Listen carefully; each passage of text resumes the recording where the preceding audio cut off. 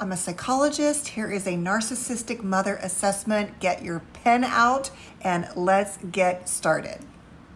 Number 1, when you discuss life issues, she always makes them about her. Number 2, she always one-ups you. If you say you're suffering, she tells you how much more she's suffering.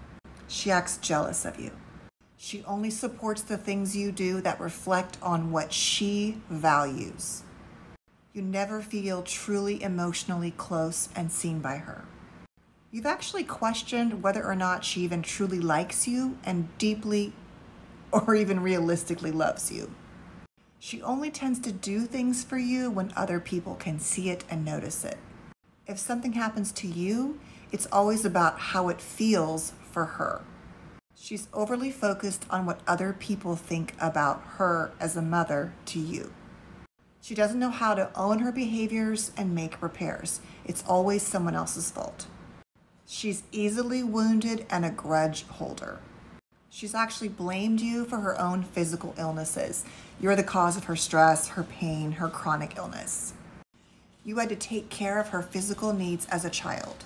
You feel emotionally responsible for her well-being. She is highly critical and controlling. You feel like she doesn't ever really know the real you. She acts like a victim or a martyr about most everything. She has crazy, wild mood swings, and she can be really scary when she's angry and rageful. She shames you and makes you feel bad about yourself.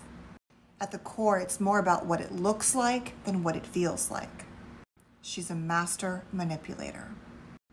At the end of the day, you don't really feel seen by her and heard. She's not able to ever really attune to who you are.